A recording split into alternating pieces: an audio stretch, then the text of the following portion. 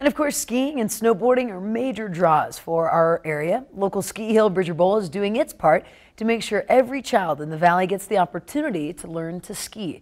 MTN's Patrice Parks has more.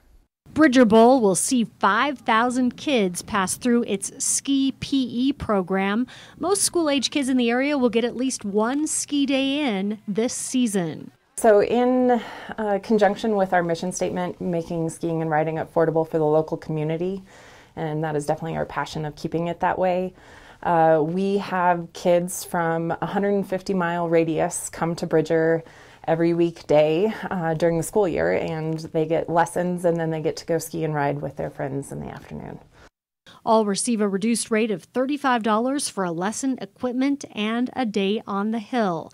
And no student is left out as the ski hill provides help for those in need. The Bridger Bowl Foundation helps out any hardship cases, so if anybody that can't afford to come and can't afford that $35, we help them out, and the Bridger Bowl Foundation will cover the expenses of that trip for them.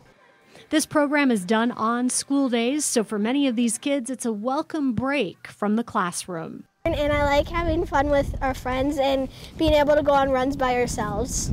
So we get to get to know people better and make new friendships. It's just really fun because they have different levels of so you can just kind of choose and pick. And it's a really cool mountain, and if you go way up high, the views are really pretty. It's just a blast to get to go out and have fun and teach the responsibility code and get the skiing kids out on the mountain enjoying the wintertime.